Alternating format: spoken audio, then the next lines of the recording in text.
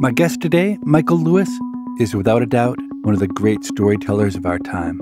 His books are bestsellers, but some are even bigger than that. Moneyball, The Blind Side, The Big Short, they've all become cultural phenomena turned into blockbuster films. You find the people who know what's going on, and however frustrating it is, the world doesn't see what they see. They give you a kind of tour of what's wrong with the system. Welcome to People I Mostly Admire with Steve Levitt. I read Liar's Poker, Michael Lewis's first book, just after I graduated college. It's about the Wall Street firm Salomon Brothers, told from the perspective of a young Michael Lewis who worked as a bond salesman during the firm's heyday in the 1980s when it was the most profitable firm in the finance industry. I was doing a job I hated, management consulting, and when I read Liar's Poker, my overriding reaction was that I would give anything to be at Salomon Brothers. With 30 years of hindsight, wow, am I glad that wish didn't come true.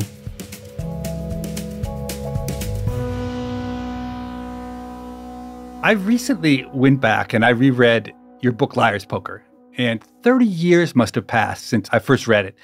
And I have to say, it's aged amazingly well. I think I enjoyed it even more the second time around. Have you looked back at Liar's Poker lately? About 6 months ago, the audio rights reverted to me, and I had not read it since I wrote it. I mean, I read little bits and pieces when I was on book tour back in 1990, but we reacquired the audio rights, so I read it aloud. And I had the pleasure of a team of producers watching me react to my younger self. And my reaction was different than yours. What was your reaction? My reaction was it doesn't hold up as well as one would have hoped. The material was really good. I mean, I was just in the middle of magical material.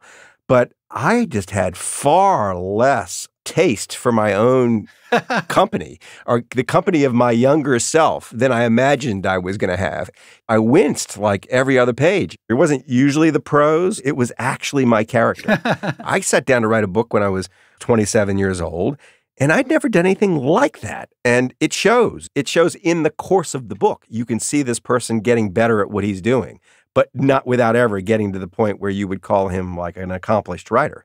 The only thing that saved it was there's a charm to the situation. I was a very naive person dropped into this very strange culture that happens to be an important place in an important time in American history.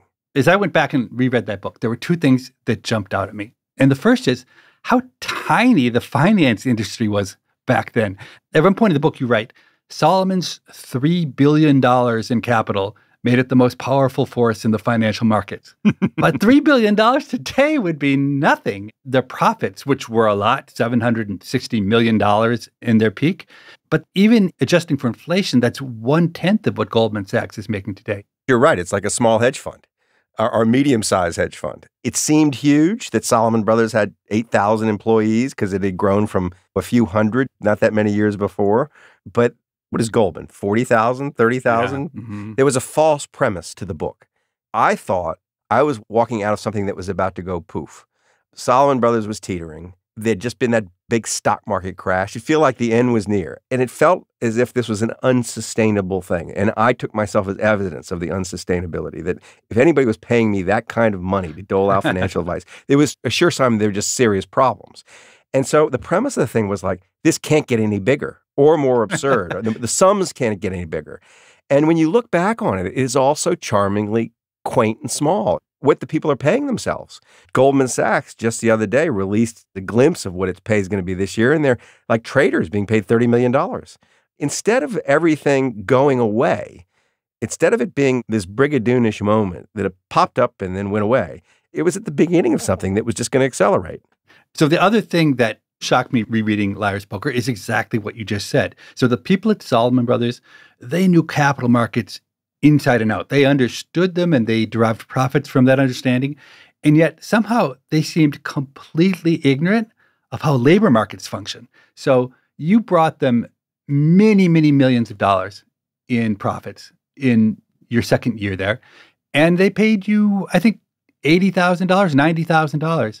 And they didn't seem to understand why you were upset that you only got to keep a few percent of the value generated when there was Goldman and there was Michael Milken's group, Drexel, and there were all these other firms competing for labor. And essentially, everybody just decided to leave because they weren't paying. But somehow that was confusing to them? There was a reason it was confusing to them, because the labor market had really just become a labor market. If you go back a decade before I got there, these firms were all partnerships. And in the partnership, there was a lot of incentive to stick around and be long-term greedy rather than short-term greedy. You acquired a piece of the business. And the short-term compensation was not that great. What was happening while I was there is that these firms started to grow. They became corporations. It was easier for people to leave and move from place to place. But Salomon Brothers continued to behave as if people had some sort of necessary attachment to the firm. They assumed the employees would behave as they would in a partnership. Yeah. And it was actually offensive to the senior leadership of Salomon Brothers when the traders who made a lot of money started to leave for Merrill Lynch and Goldman Sachs. They thought it was a betrayal. That too is quaint, right? The idea that anybody would feel any kind of loyalty or emotional attachment to his firm on Wall Street that superseded the dollars he was being paid, that's died. Yeah. I would love to ask you a question. You're the economist. If someone had told you, all right, here's Wall Street in the 1980s. They're making these outrageous sums of money, but this technology is coming along that essentially eliminates the need for a lot of intermediation. You don't really need the middleman in the same way. How would you have explained the explosion in financial rents that followed? You would have thought the opposite would have happened. These jobs, like the bond salesman job, it's become almost irrelevant. There are hardly any of them left. Yeah. Wall Street itself, the financial industry, seems to be able to capture greater and greater rents. The pay is going up and up and up. How do you explain that? Well, I'm not surprised when you have huge markets that people who are savvy and who have informational advantages and who have speed advantages will take advantage of others. And also, I think when you've got some people who are afraid of risk and some people don't mind risk, then the people who are willing to take risk will get paid.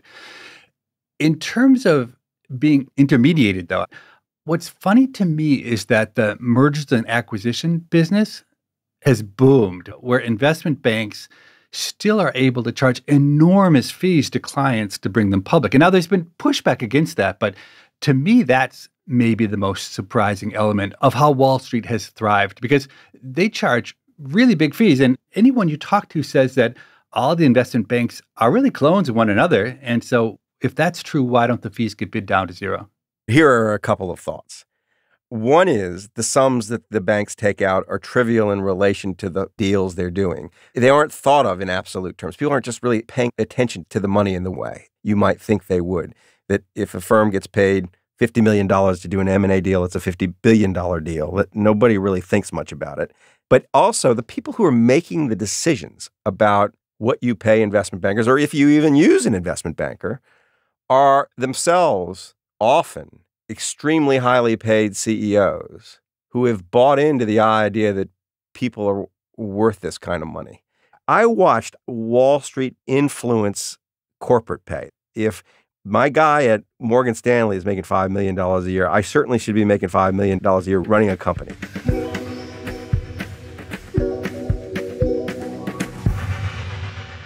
Let's go back to liar's poker, because another thing that struck me looking back was just how awfully the people in the book behave. They abuse their subordinates. They rip off their clients. They steal credit for ideas.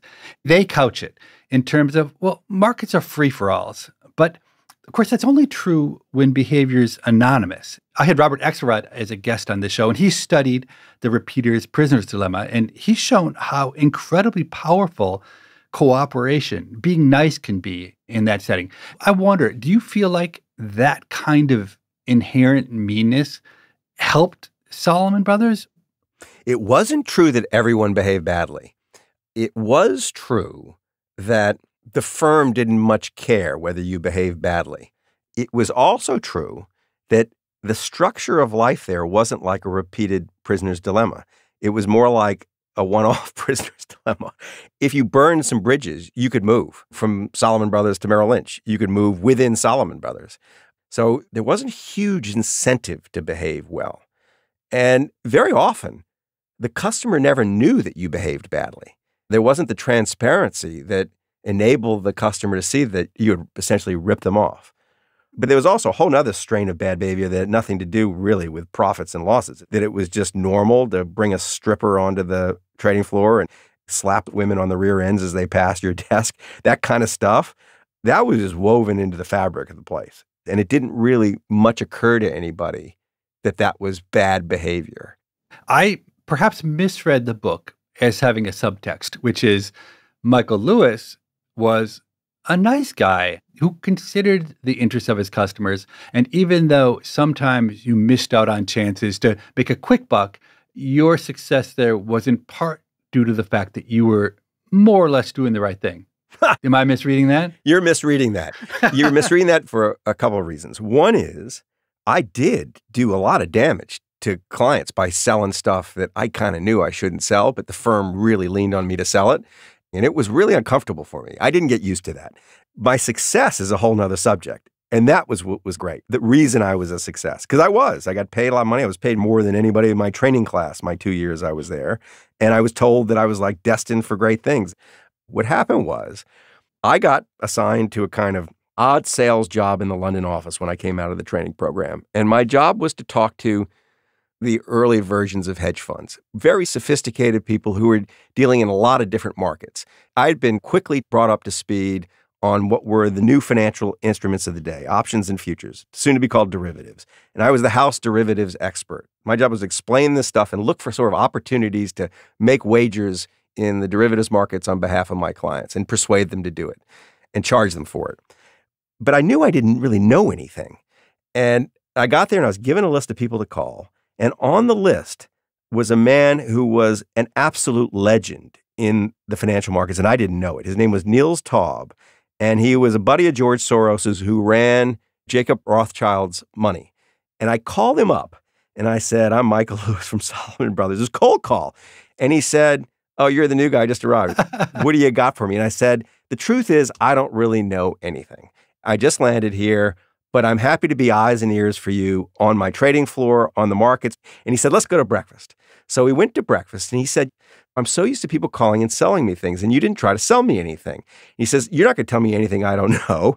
He was 55, 60 years old. He had an incredible career as a speculator and an investor. He was a genius. He says, if you just do what I tell you to do, I would love to do business with you. And in short order, I became basically the conduit to most of his transactions in the financial market. He would just tell me what to do. Mm-hmm. And some of them quite sophisticated, like arbitraging in the oil markets or seeing an inefficiency in the Japanese bond future and putting $1 billion on that. He was ahead of our own traders. But it looked to the firm like I, Michael Lewis, was dreaming up this stuff for this guy to do. And he was, 6 months into it, the second largest client that Salomon Brothers had in the world. Now, he was also a completely quixotic person, unusual person, and he would refuse to meet with anybody at Salomon Brothers, not me. So he orchestrated, for his own amusement, my success. That's awesome. That's what happened. That's a great story. And so, of course, once you become like a success and everybody's talking about you every day, it breeds success. All of a sudden, the woman who covered Stavros Niarchos, the Greek shipping tycoon, said, Stavros wants to talk to you because you're clearly like the guy at Jacob Rothschild. And all I would do was parrot what this guy was telling me. And it made me look like a genius. Now, eventually I learned stuff, but it was really kind of fraudulent. People misperceived how suited I was to the job. All I had done was not offend this guy.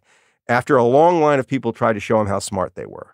And that led to this very odd 2.5 years on a trading floor. So that puts a whole nother light on what I wanted to talk to you about, quitting, because nobody at the top ever quit. Certainly not investment banking. It's like you were the NBA Rookie of the Year and you decided to retire. One of the themes, a recurring theme on this podcast, has been the celebration of quitting. My deep belief that people don't quit nearly enough. What made you think that quitting was the right thing to do? I knew this was not sustainable. It just wasn't fun to go to work. The big thing was that when I joined the firm, I knew I wanted to be a writer. I had this belief that people who want to be writers shouldn't just be writers. They should go have experiences in the world so they know about things other than writing. and have something to write about. I got this job. It landed in my lap. I thought, I'm going to go learn about this. And I didn't exactly know I was going to write about this, but I had a hunch. While I was at Salomon Brothers, at night, I would go home and I would write stuff, and it started to get published. I published an op-ed in the Wall Street Journal, and it said, Michael Lewis is an associate of Salomon Brothers in London. And it was an argument that investment bankers were overpaid. And I didn't ask anybody's permission. I just did it. And the next day, I came into work, and the guy who ran all of Salomon Brothers International was waiting at my desk, and he was ashen-faced. He said, you have no idea what you've just done.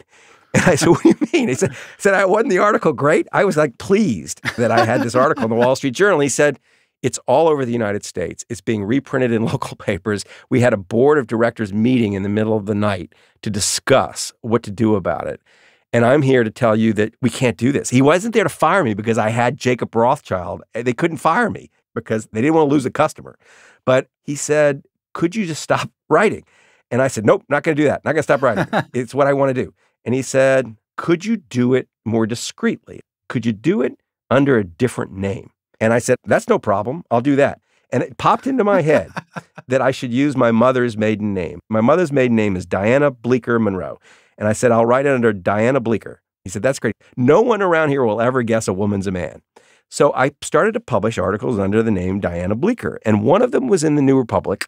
And I was taking apart the whole leverage buyout craze, like why investment bankers were paid what they were paid, why Avis had gone private and public 16 different times. And it was by Diana Bleecker. But Michael Kinsley, who then edited the New Republic, insisted, to my chagrin, on putting at the bottom, Diana Bleecker is a pseudonym. Now, no one at Salomon Brothers knew what a pseudonym was, so I was safe there.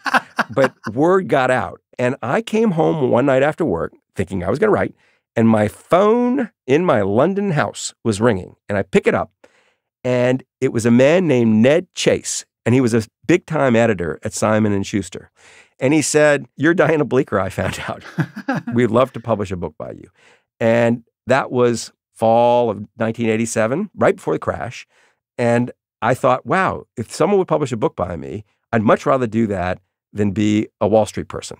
So at that moment, I started to lay plans to leave Salomon Brothers. And the plans were mainly don't get fired before my bonus hits my bank account in January of 1988.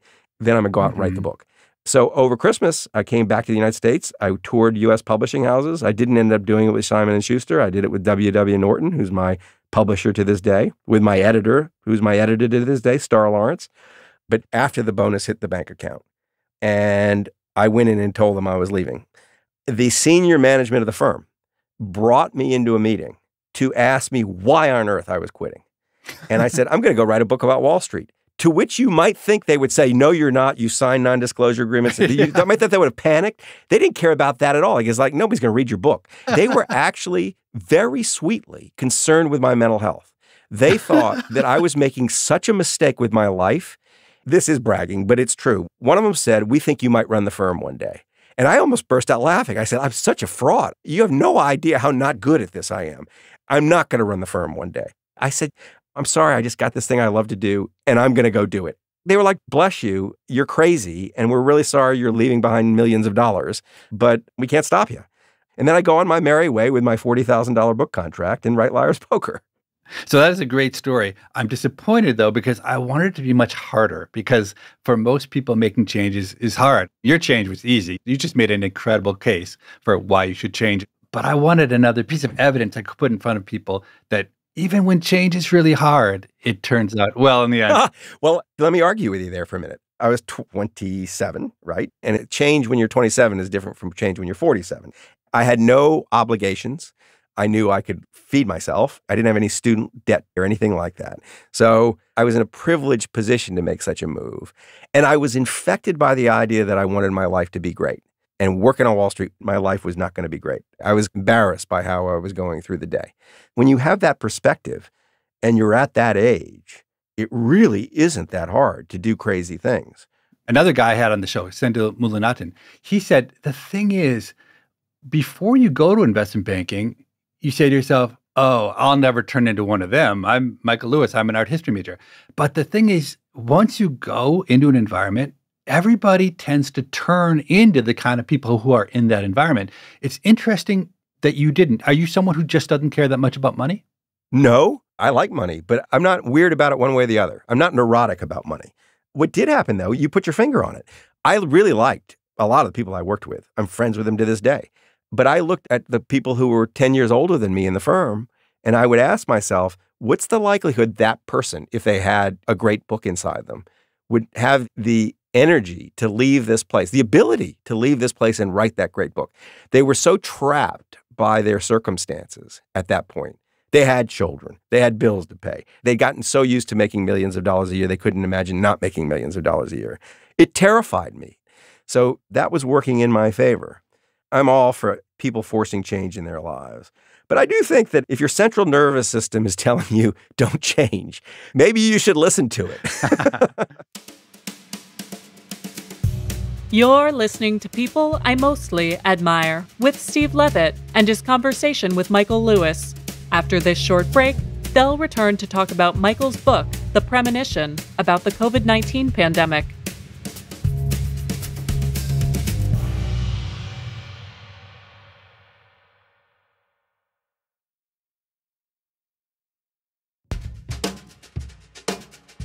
Hey, Levitt.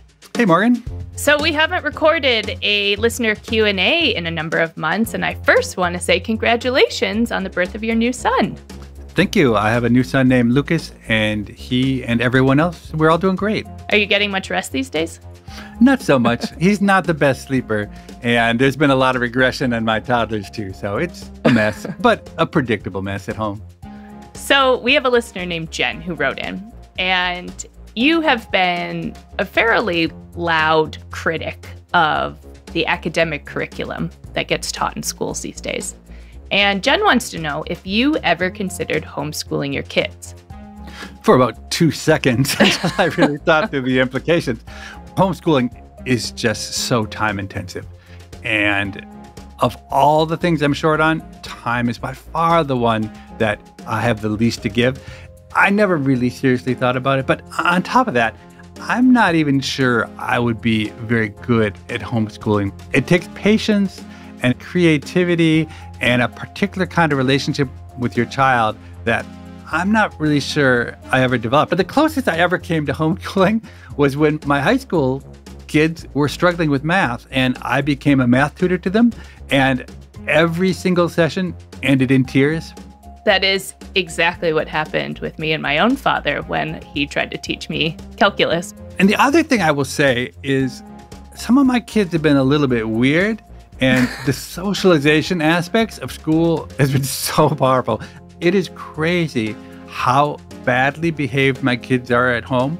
And then I go to the parent-teachers conference, and either the teachers are lying to me or the kids are completely different kids at school. And that is a huge benefit of school. It's just teaching kids how to be normal.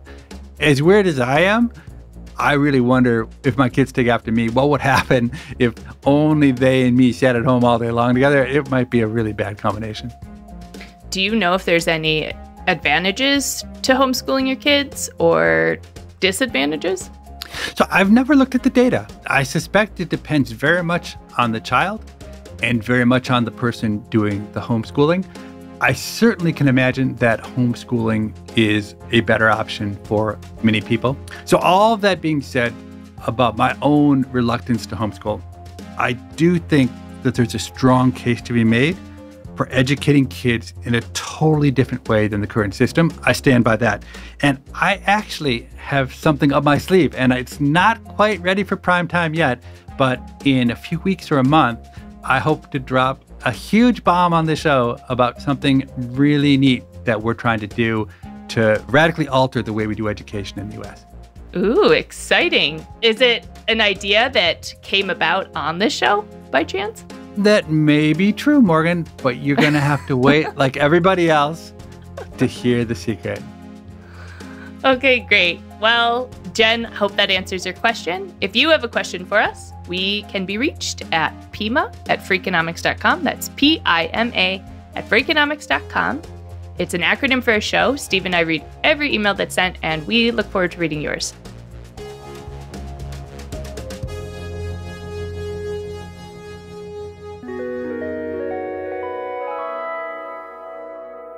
I want to move this conversation from the past to the present because Michael's most recent book, it's called The Premonition. It came out last year, and it's the only book I've been able to find on the COVID pandemic that's worth reading. I've had so many questions burning in my head since I read it. And also, on a more personal level, Michael and I have both had to suffer through the loss of a child. His daughter Dixie died just last year, and my son Andrew died many years ago. It's a hard thing to talk about, but I think we should. So I'd love to talk about your latest book, which is called The Premonition. It came out last year, and it's essentially the story of how the U.S. botched our response to COVID and about the heroic efforts of a few amazing public servants who knew what had to be done, but were powerless against a system that had all the wrong incentives. Would you say that's a fair characterization of the book? Yes. There was a question that puzzled me. It's probably a question that puzzled you. The United States had a bit fewer than 5% of the people on the planet, and we had a bit more than 20% of the deaths. And we were meant to be the best equipped to deal with a pandemic. Clearly, we had underperformed. Clearly, we were failing. And the question was why? And I kept coming back to broken systems and these characters who sat in the middle of the system trying to make it work and finding how hard it was to make it work. As a storytelling problem, it reminded me a lot of the financial crisis in The Big Short, that you find the people who know what's going on, and however frustrating it is, the world doesn't see what they see. They give you a kind of tour of what's wrong with the system. So that's what I did. I picked these three characters who took me in different aspects of the system that should have been responding in different ways to a new pathogen and wasn't. I want you to talk about the villains in the book because you have a lot of villains, people and organizations whose actions or failures to act led to hundreds of thousands of unnecessary deaths in the U.S. And for sure, the Centers for Disease Control, the CDC, is probably the worst culprit. Could you just talk about a few of the ways that the CDC failed us and also why you think they failed us so badly? One of my characters says the CDC needs to change its name because it isn't actually the Centers for Disease Control. It's more the Centers for Disease Observation and Reporting. And that's what it should be called. It observes the problem. It writes academic papers about the problem. But it actually has ceased to be an effective battlefield commander. You saw that in the beginning, that either they were paralyzed by the nature of what the institution had become, or they were hamstrung by the White House that didn't want them to find COVID in the United States. But probably a combination of the two. They just dramatically failed to detect and track the virus in the early days. It was totally obvious to me in the beginning of the pandemic that that was true. And yet everybody's mantra was, well, the CDC says this, so we're going to do this. Even though the CDC was not making sense. The CDC would say, do not wear a mask because masks don't work, and we need all the masks to be kept for the people who are working on the front line in hospitals. Well, it can't both be true that masks don't work and that we need them all for the people on the front lines of hospitals. Right. But that was the kind of nonsense that was coming out of there, and everybody was going along with it. Yes. And they were outrageous situations, like people being repatriated from Wuhan, being sent to spend a couple of weeks at Air Force bases in California and in Omaha, Nebraska. It wasn't just the American government. The Australians and the Germans and the Italians all did the same thing. Every other country, when they repatriated their citizens, tested them for COVID when they came back into the country. And they tested them because they could have been infected when they got on the plane, but the test wouldn't pick it up until a few days later. And there was a doctor who's in the book, his name is James Lawler, who was in Omaha near the 80-something Americans who were quarantining for 2 weeks in an Air Force base. He got in touch with the CDC, said, we need to test these people. And the CDC responded quite violently with him, said, you're absolutely under no circumstances to test those people. And he was just perplexed, like, why wouldn't you test them? Some of those people almost surely have COVID, and we're going to let them off the Air Force base, and we don't know how long they might be infectious for. And he got back from the CDC word that if he tested those people, he would be charged with performing medical experiments on prisoners. Oh, my God.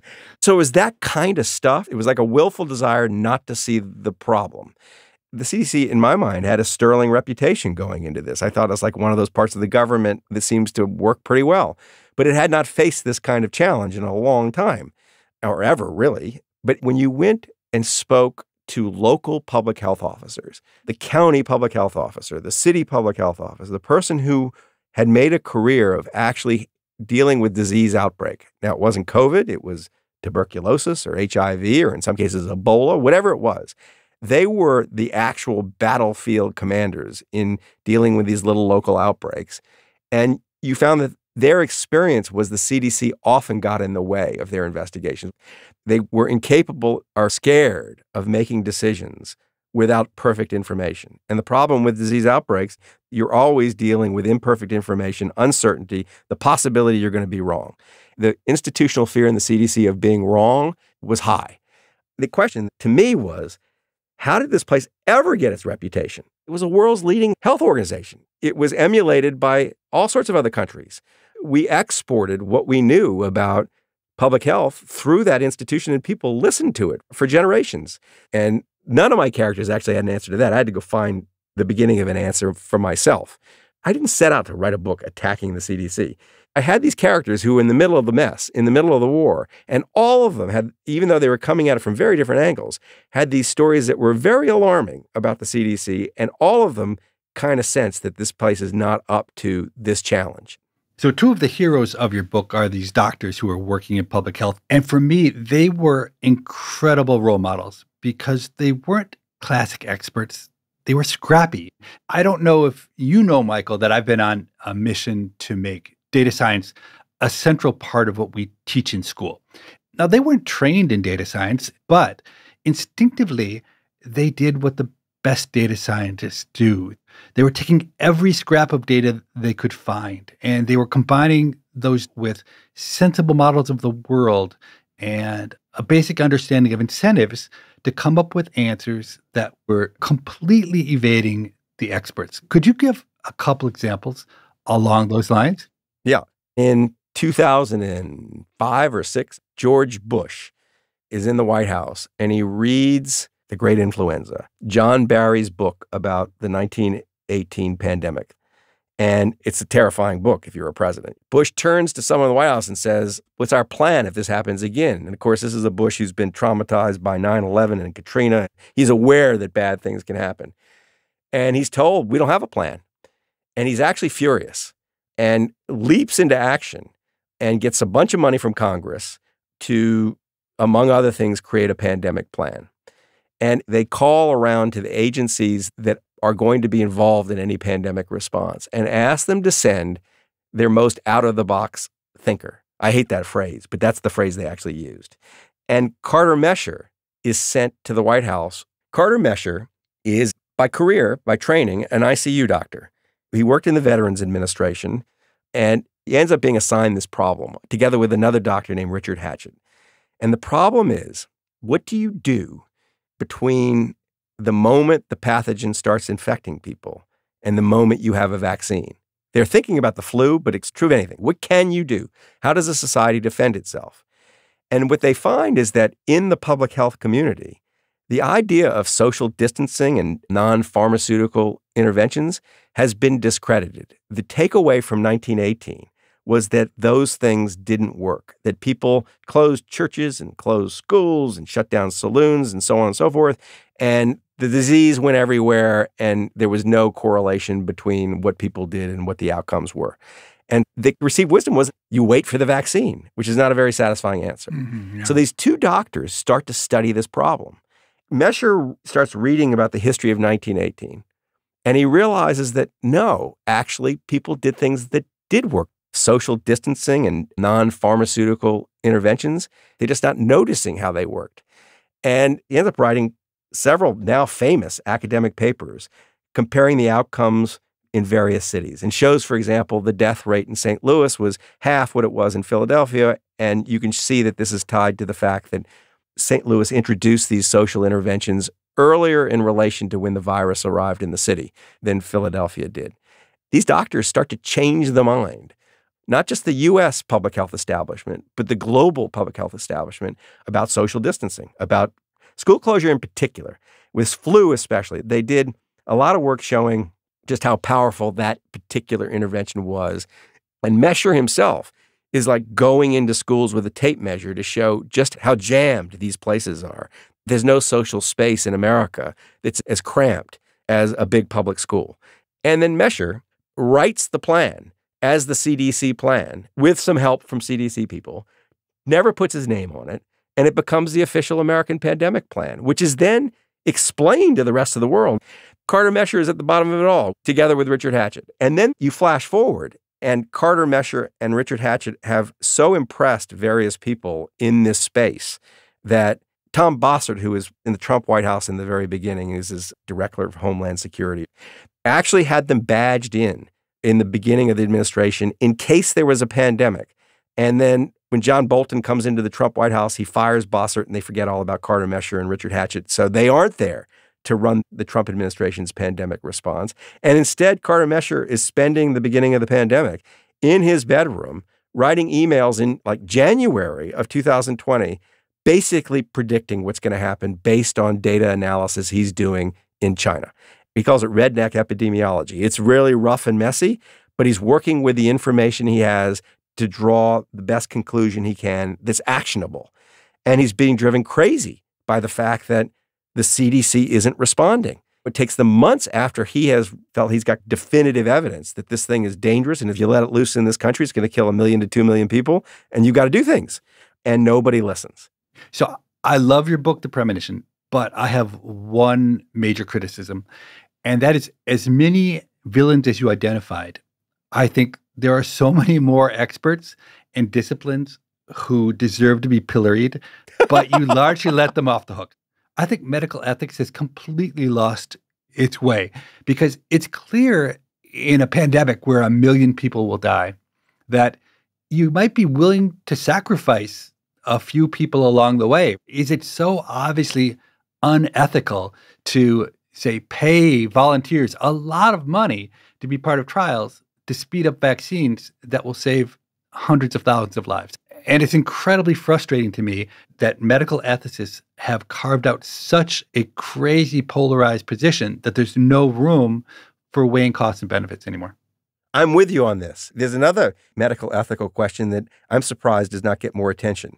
It amazes me that, for example, a teacher in Marin County can come into class unvaccinated and decline to wear his or her mask, infect students, and remain anonymous. These privacy issues around disease, I think, need to be rethought in a pandemic, that you need to know who has the virus. I assume that the legal system will test this at some point. Someone's going to sue someone for infecting them. But the whole attitude in the disease space is that if you have the disease, you have the right to privacy about that. And I don't get that. Yeah, this is a war. We're involved in a war with COVID. And it seems like we should take some of the tactics you would use in a war. Your example of privacy would be a great example. The other thing I think we wouldn't tolerate in a war is the field of epidemiology not delivering the most basic answers to the most basic questions, even a couple years in. Which masks work and don't work? Are children transmitting the disease or not? Yes. How long are people infectious?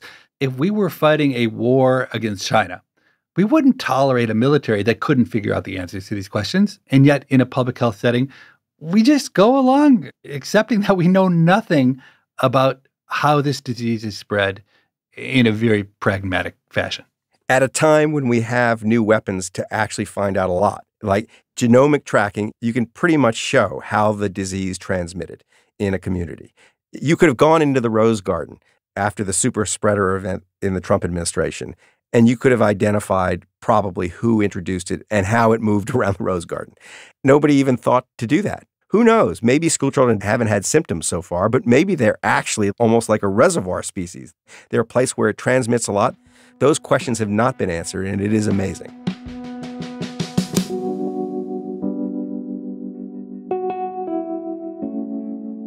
Michael, you know we're both members of one of the most awful clubs that ever existed, the club of parents who've had a child die.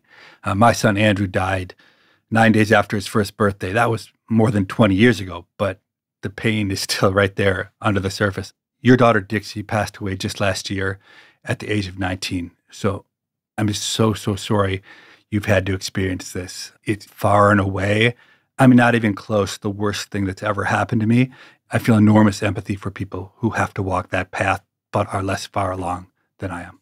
Well, thank you. And I'm sorry you had to go through it. And I agree with you. There's nothing close to the sadness that I've experienced. And it's a peculiar experience in that, yes, we're both members of a club, but the members of this particular club don't have that much in common with one another, I don't think, in that each experience is so peculiar to the circumstances.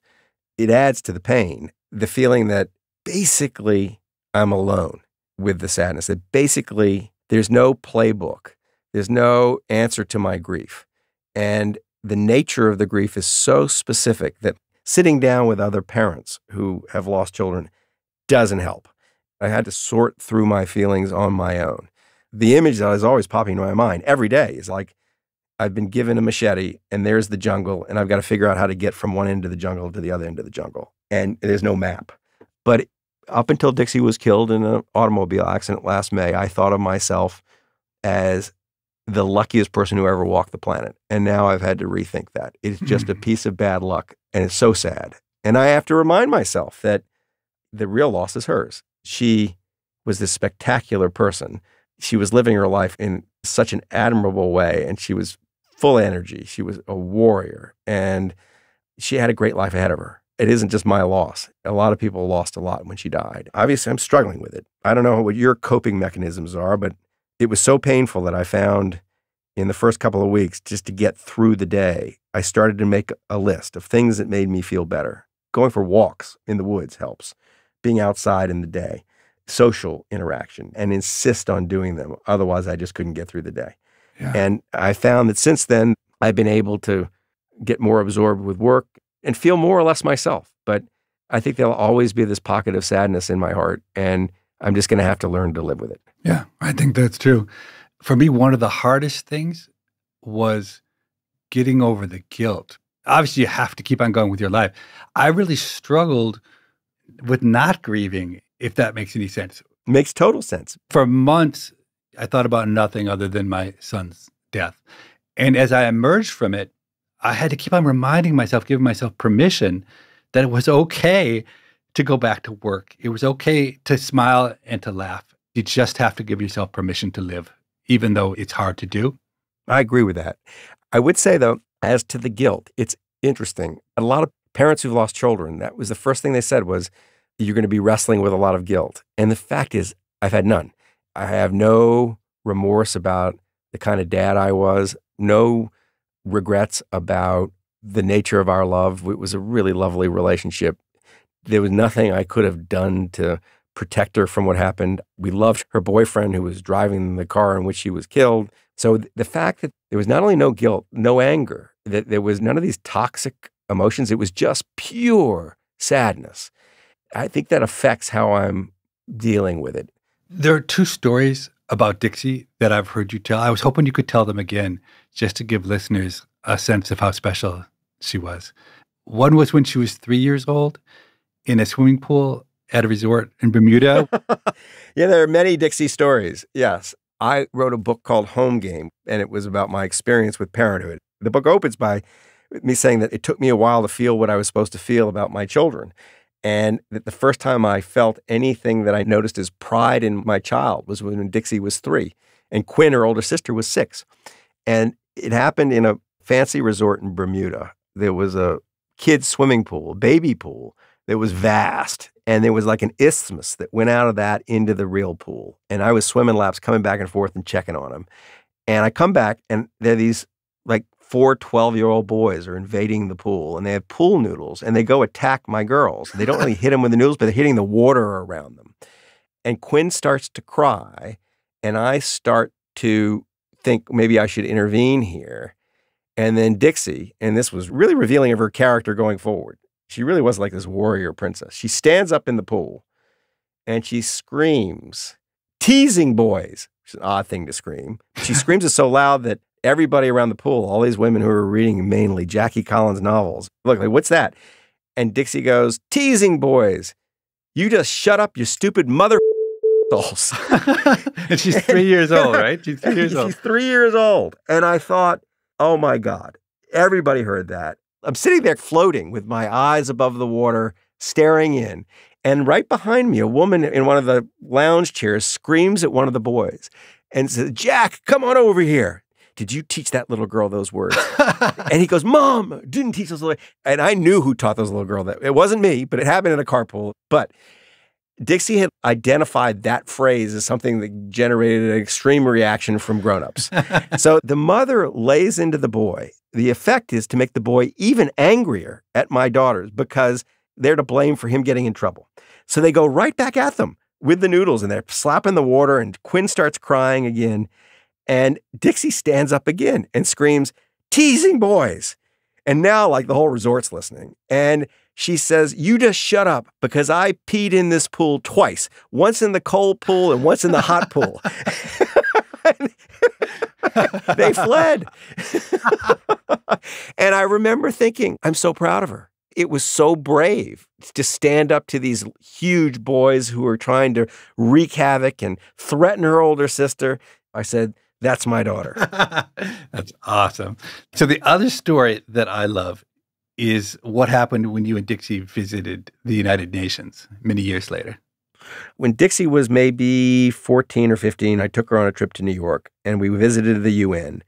It was a fancy tour. The UN ambassador was a friend and set us up. And there are a lot of pictures in the UN, and this theme emerges, this pattern emerges in the tour. The Rwandan genocide, and there'd be all of these UN soldiers in blue helmets distributing aid. It was one thing after another, these horrific things that had happened around the world, and there were pictures of the UN soldiers, and each time he'd say, and we came in after, and we distributed aid and so on. And Dixie finally raised her hand with this little group, and she says, how come the UN never comes in before? Like, he says, do you ever stop it from happening? Or you just come in after when all the bad stuff's happened and hand out like care packages? And he didn't know what to say. And it was true about Dixie. Sometimes she could be a little blunt, but that she was an incredibly effective person. She was an athlete. She's a college softball player. On the softball field, if the game was on the line, she's who you wanted at the plate. She was just a clutch performer and was always all about what you did. She didn't get it from me. She got it more from her mother, but I just loved it in her. And the quality of the loss is the quality of the person and the quality of the love. And the quality of the person and the quality of the love was very, very high. People tend to be afraid to talk about death, both because they worry about reminding the bereaved of their loss and because they don't know what to say. I know from my own experience, though, that I never stopped thinking about the death of my son. So no one needed to worry about reminding me by bringing up the subject. It was always with me. And when it was out in the open, it was like a breath of fresh air.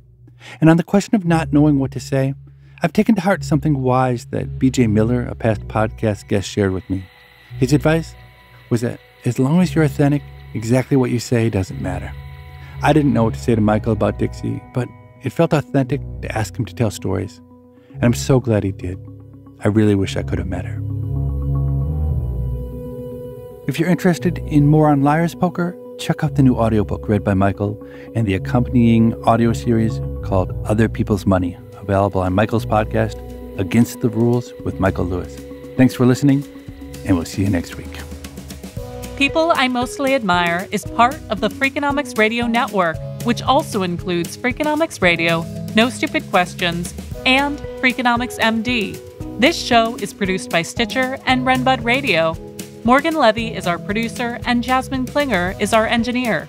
We had help on this episode from Alina Coleman. Our staff also includes Allison Craiglow, Greg Rippin, Rebecca Lee Douglas, Zach Lipinski, Mary DeDuke, Ryan Kelly, Eleanor Osborne, Emma Terrell, Lyric Bowditch, Jacob Clementi, and Stephen Dubner. Theme music composed by Luis Guerra. To listen ad-free, subscribe to Stitcher Premium. We can be reached at pima@freakonomics.com. That's PIMA@freakonomics.com. Thanks for listening. It sounds like I have a convert to the mission. You had me at hello.